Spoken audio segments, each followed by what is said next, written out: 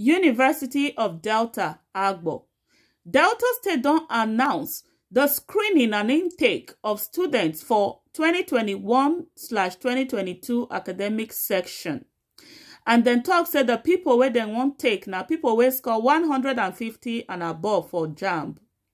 And they can also talk say those people go make sure say they don't change their choice of university to the University of Delta Agbor.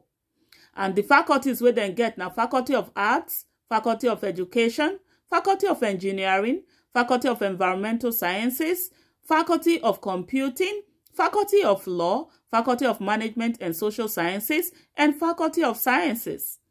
And the talk say the people also go make sure say then get their 5 subjects for SSCE, for NECO, and their O-level in not more than 2 sitting. And they can also talk say if you want to do your application online, you go www.unidel.edu.ng and you go upload your passport photograph with red background, your birth certificate, and all other necessary documents where they require for the admission. And the person will sign this information so now Barrister Richmond Omagbemi, Registrar. Thank you very much for watching GistMe TV.